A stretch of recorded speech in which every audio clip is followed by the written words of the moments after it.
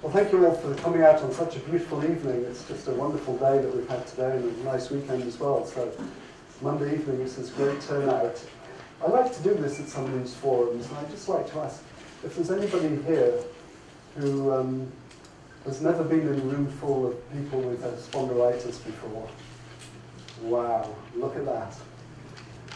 And I'd like to bet that quite a number of you have been longer than 5 years in diagnosis. Yeah. And you thought you were alone, right? You thought you were alone with this disease and you didn't know about the Ontario Spondylitis Association, the Canadian Spondylitis Association, or even SPARCC and what they're doing for you. So the message today is that you're not alone. As far as the CSA is concerned, we're here to advocate for patients and educate patients, because the educated patient is somebody who is obviously better informed about their disease and is going to be able to better manage it. And it's all about management, as we're going to hear from our patient speakers later on. As I say, you're not alone, because you can become a member of the Canadian Spondylitis Association, and that's part of an international organisation as well. The CSA belongs to ASIF, which is the Ankylosing Spondylitis International Federation, which covers I don't know how many countries in the world, and of course they're members of the Intergalactic Spondylitis Federation as well. So it goes on and on. You're not alone. This is our website here. This is the page of our website, www.spondylitis.ca. I'm Michael Mallinson, and I'm president of the Canadian Spondylitis Association, and I got involved originally with the Ontario Spondylitis Association after it took 10 years for me to be diagnosed with this disease, during which time I went through pain and suffering and fatigue and depression and difficulties with family relationships that I'm sure these stories are all common to you, and maybe you're hearing it for the first time if this is the first time you've been in a room full of people who also have your disease. Just before I go further with the Canadian Spondylitis Association, though, I just want to let you know about two things that are in your handouts. There's a blue question slip here. So after each of the speakers, we're not going to have questions. You're going to write down your questions for the Ask the Experts panel at the end of this forum. And we do that for efficiency, because often several people have the same or very similar question. So if you can write out these blue slips whenever you've got a question, hand it in to anybody who's wearing one of these SPARCC name tags, and take it from there. This is a free program, but there is a cost to get out, and the cost is to fill out one of these. It's the evaluation form. This is really important to us. It really helps us produce better forums for you in the future, and it gives you an opportunity to tell us what you think we should be including, as well as the stuff that has been included. So please do that. On the back, we encourage membership of the Canadian Spondylitis Association through our website. If you go directly to www.spondylitis.ca, but if you wish, you can just fill out this on the back here, and when it's handed in, we'll take note that you want to be a member. And why be a member? I think I've sort of already touched on that. You start suffering with back pains or pains down your leg, and you go to doctors and chiropractors and physiotherapists. You just don't know what's going on, because it may go on for years. And that's not a good enough situation in my mind. I have heard that 10 years ago, the average time from onset to diagnosis was 7 to 8 years, and it's now down to 2 to 3 years. But personally, I still think that's pretty dreadful. It should be way, way down. Hopefully, if only the healthcare professionals knew more about this disease and you were able to advocate for yourself a bit more. We're here to help you advocate and to help others in the future, so that wait time is drastically reduced and you can get on managing your disease properly. Because management is essential to well-being, to living a proper lifestyle, to having a productive life, and to maintaining posture. You'll hear from Laura Passelant, the physiotherapist, this evening, and as you know, exercise is critical to the management of this disease. And it's all very well to go out and cycle for a couple of miles or walk a mile or something. That's great exercise. Do it by all means. But it's not a substitute for therapeutic exercise, where you have to maintain range of motion in your neck or flexibility in your legs and spine. So that, I think, will be the main lesson of Laura's speech. Just coming back to awareness, there is a now free application for your iPhone or iPad. I don't have a slide in it, but it's here. It's put out by the arthritis consumer experts. And their website is jointhealth.org. And you can get this on iTunes store app as well. There's a self-diagnostic tool which is called Arthritis ID. And there's another one for professionals called Arthritis ID Pro. I would actually like you to mention this to your GPs and other healthcare providers. I think your rheumatologist is probably pretty able to do that, but certainly GPs and the first-line healthcare providers, if you can tell them about that and download it yourself and show it to them, it just takes you through a question tree. And in the case of ankylosing spondylitis or psoriatic arthritis, or any of the spondyloarthritic diseases, it eventually comes down to, you know, the possibility that you have this. And it's a great thing. So that's a little bit more awareness. That same website runs a campaign called the National Arthritis Awareness Programme that was done between ACE, the Arthritis Consumer Experts, and the Arthritis Society. In its first year, it's now into its third year, and it's got a different partner. But it's something that's very important because the common perception of arthritis, I think, is the old lady with the gnarly hands. And that is so wrong. I mean, just looking at the age group here, I can tell that that's wrong. I mean, lots of children have arthritis. Who would have thunk it? And, you know, it's not good. In fact, 1 in 6 people in Canada have some form of arthritis.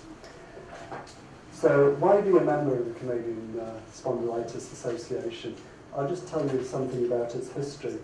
Back in about 2005, when SPARCC was pulled together, and SPARCC is the Spondyloarthritis Research Consortium of Canada, and it's a group of people who came together as investigators to look into researching the cause and the cure for spondyloarthritis. So they're behind you, you're not alone. They recognised the need for a national organisation because at that time there was the Ontario Spondylitis Association, there was the Manitoba Ankylosing Spondylitis Association, and there was an Ankylosing Spondylitis Association BC.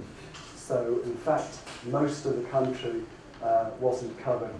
And since then we've made some headway in trying to cover Alberta and Newfoundland and Maritimes. We've made a little bit of a headway into Quebec, but there's the translation problems, etc. So anyway, SPARCC recognised this need for a national organisation and asked my colleague Ken Mulholland, there he is, Treasurer of the Canadian Spondylitis Association and past President of the Ontario Spondylitis Association, together with Bruce Clark, who's the physiotherapy advisor to the BC Association, as well as being on the advisory board of the Spondylitis Association of America. So those two gentlemen were asked to seek out suitable patients who might be interested in forming a national organisation. And through their hard work and the support of SPARCC, and eventually through the first national research initiative that was given to SPARCC by the Arthritis Society, which allowed for patient forums, everything came together. So there were meetings in 2005, 2006, getting it all together. 2007, we had a one-day patient forum here in Toronto. And 2008, it was in Edmonton. In 2009, in Quebec. 2010, back in Toronto. And then this year, the funding has changed a little bit, and we're very pleased that Jensen has stepped forward to fund 3 patient forums this year. One of them was in Edmonton, the other one was in St. John's, and then there's this one here today. They've all taken place in September. And I don't know what it is about these forums, but I went to Edmonton expecting to wear mucklucks and parka, and it was 30 degrees and sunny there. I went to St John's with my SpA Western, and it's 20 degrees and blue skies there. And then Toronto, it's been forecasting rain, and it's been a beautiful day. So we should keep it up.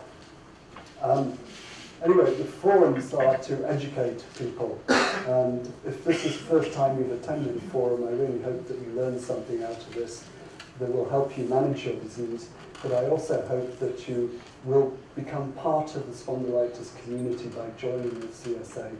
You do get a quarterly newsletter as a member. It looks like this, 8 pages, and that will be sent to you electronically these days, once every quarter. You also get access to our website. You can see here that there's somewhere it says join or register now, already a member, log in here. So you get access to back copies of the newsletter and some other information. We're in the process of upgrading the website, and I'd like to let you know that this forum is being videotaped, as were the previous SPARCC CSA forums, as was the forum in Edmonton on September the 10th, as was the forum in St John's on September the 21st. Those have all been videotaped, and they'll all be up on the websites of the Arthritis Society, SPARCC, and the CSA within about 3 to 4 weeks. So look for those coming. And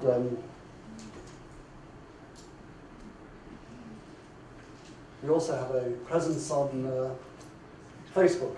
So if you want to start a chat or anything on Facebook, that's where you can go. It's just Canadian Spondylitis Association is the name of the group.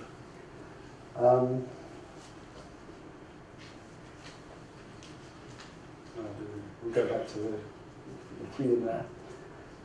I think it's important to become a member of the community, and why I think that's important is that there is an unequal access to medications across this country.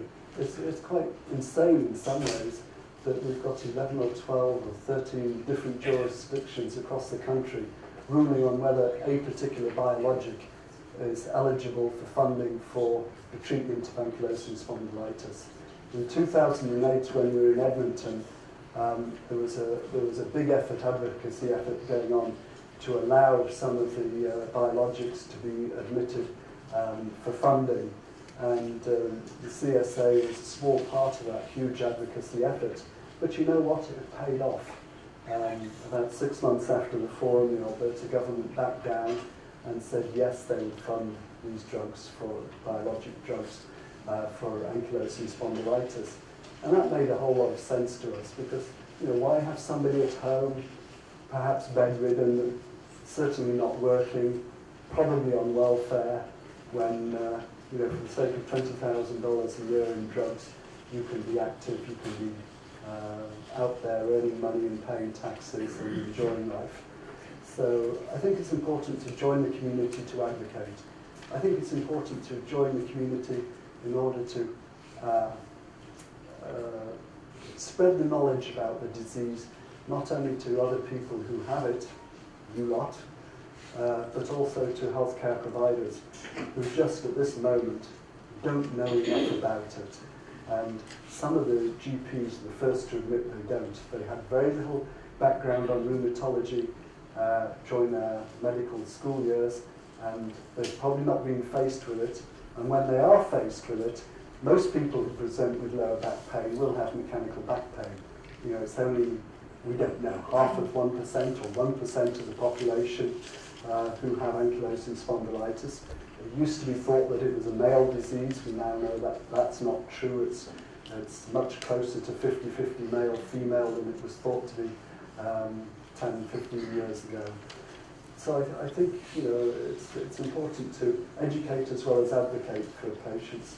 There's a third reason I think you should become a member, and why I'm a member. We are the patient side, if you like, of SPARCC.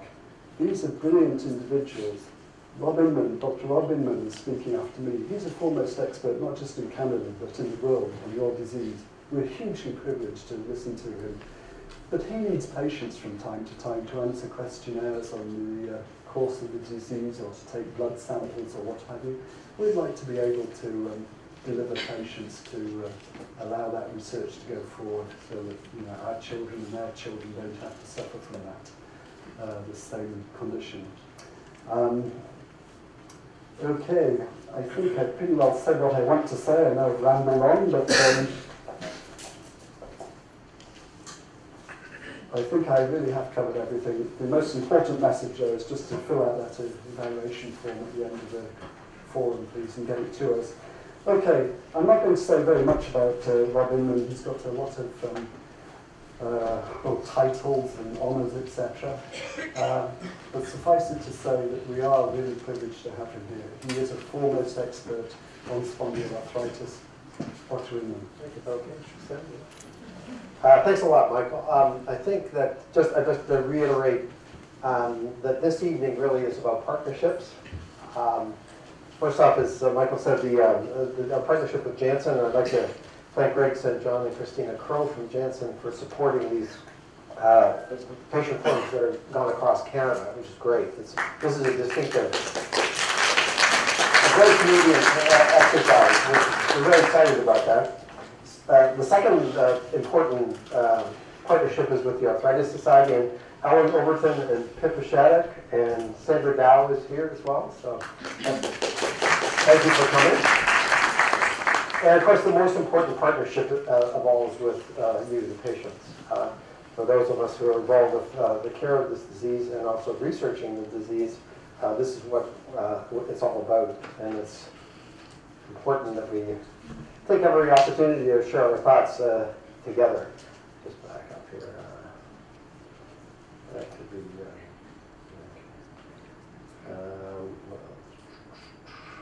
Let's try this one. So, just to begin on this exercise, and I need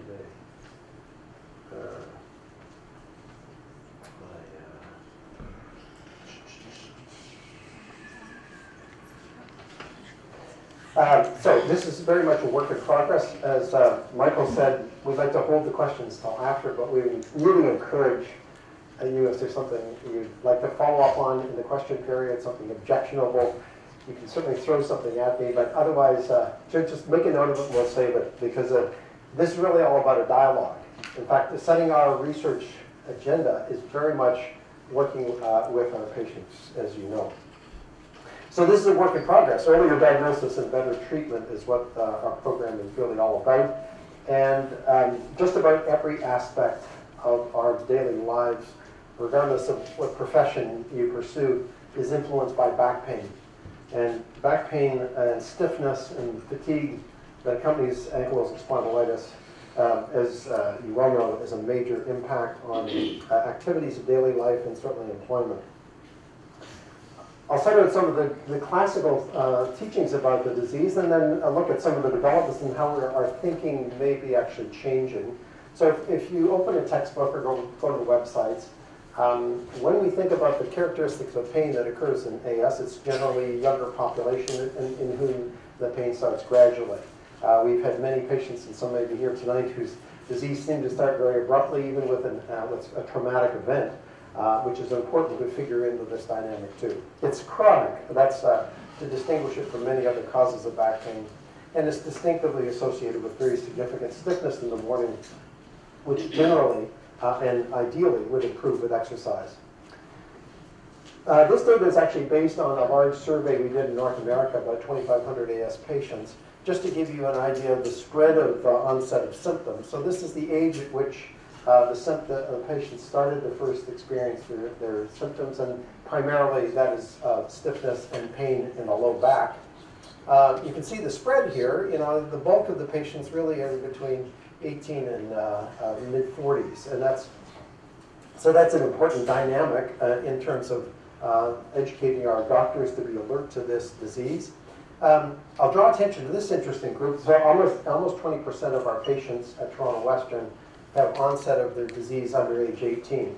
So they're seen by my colleague Shirley C. in the spondylitis clinic at Hospital for Hospital for Children, and then they graduate, right? And so if you're a patient with sick kids, when you hit about your 17th birthday, they give you an exit ticket out of the hospital. Now, happily, we've got a very close relationship with that program. So the patients whose spondylitis starts in their teenage years move over to our program at the Western, and we and Shirley share a common database. So we've managed to capture and follow these young patients, often in their high school and their university years through the time. When we did the survey, we asked the patients, so tell us what actually really troubles you. And you can see that by far and away the dominant symptoms we heard from the patients were back pain and stiffness, and neck pain and stiffness. Stiffness other than joints and neck. This is a very important issue, particularly with hip disease and shoulder disease.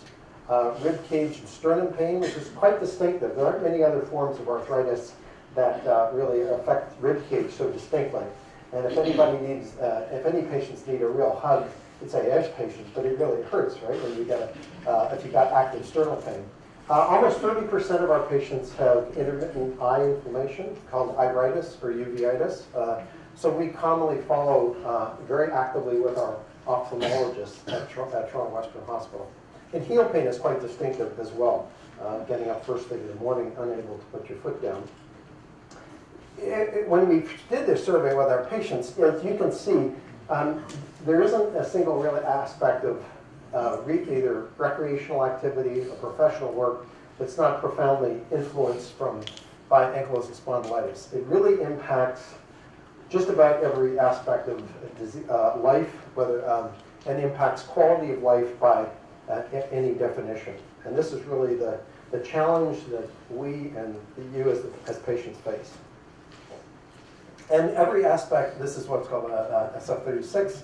When we do questionnaires about how patients are really coping with their disease, you can see once again whether it's the physical response to the disease, the emotional response, the social impact, or the overall scores. This really does change the day-to-day life of just about every patient affected with AS. We're working with a very strong group at Toronto Western Hospital with Lisa Madley and Aileen Davis that are epidemiologists trained to think how to measure these in a very rigorous manner. This actually comes from a World Health Organization grid. And it begins to put into a structured format how we can actually relate very different parts of the disease. So, for example, our lab at the Western is very interested in the genetic and molecular aspects of the disease. But then all the way over to the other side with our epidemiology group, they're measuring how impact on employability and income status and your activities in the workplace actually make a big difference. So we're very fortunate at the Western to have a multidisciplinary team that actually can bring some rigorous measures to these very important quality of life indicators. That's part of our activity. This data actually came from our questionnaire of 2,500 AS patients. And so Michael alluded to this. This has been and really continues to be a significant challenge. So if you draw the line here, here's about 50% of our patients. And 50% of patients have more than 5 years of symptoms before the diagnosis is made. Okay? So for those 5 years, and sometimes 5 to 15 years, the patients are seen by chiropractors and massage therapists and psychiatrists and all manner of different disciplines. And this is a challenge for us, I think, in the medical community in terms of doing better. This is really a challenge for us to shorten this time of diagnosis, which is really unacceptable from our point of view, and I'm certain it's unacceptable from yours as well. And Mallinson Stone, who worked with us, heads up the spondylitis program in Bath, England, showed that actually this makes a difference. That this delay in diagnosis is not just doesn't impose this unnecessary and hopefully avoidable suffering on patients, but it actually delays functional outcomes. So this is another imperative for us to make a diagnosis more effectively earlier and intervene in this disease. So this is the kind of algorithm we work with our primary care physicians. So one aspect for a busy family doctor is giving him the skills to discriminate of all the patients that come into his office with back pain. How can he be alert to that percentage of patients that actually have spondylitis? Because early diagnosis does improve outcomes, and that's what we're all about. So these are the core characteristics that we teach our students and our residents and our family doctors. And there's some very other important issues that the family physicians and the pediatricians and physiotherapy chiropractors should be aware of. So they should be asking about aspects of the family history, the presence of arthritis in other joints other than the spine, and these are what we call extra-articular features. So about, as I mentioned, about 30% of our patients have inflammation in the eye, 10% of our patients have psoriasis, and 10% of our patients have inflammatory bowel disease like Crohn's disease. So it's very important that we communicate to our medical students, our residents, our family practitioners, that they be alert with a high index of suspicion when they see a young patient with long-standing back pain that's unexplained. Now, as you know, the X-ray of the pelvis, so the sacroiliac joint, everybody in this room is very familiar where that is, basically just links the spine to the pelvis. It's a non-moving joint, and it stabilizes the pelvis with the spine. This is the initial onset of inflammation in the large percentage of patients with ankylosing spondylitis. We still don't really understand why that's the target joint, but it's very distinctive. And under normal circumstances, this is a very smooth line in a normal joint, but in the setting of chronic inflammation, that smooth surface is replaced by erosions and damage to the cartilage and to the bony structures. And that's used as a very important early diagnostic tool in the detection of ankylosing spondylitis. As the disease advances, involves more of the spine. Of course, you get the normal concavity that sits at the front of the vertebral bodies is lost. That's what we call squaring. And most distinctively is the presence of these bone spurs. So these bone spurs that bridge the vertebral bodies in the spine. Now, the spine is actually a beautiful structure because all these intervertebral discs are structured to bear weight and allow forward, side, and back flexion of the spine. These bony bridges that exist between the vertebral bodies really restrict that, and that leads to significant flexibility in the spine over time. This would be a warning sign to an ophthalmologist.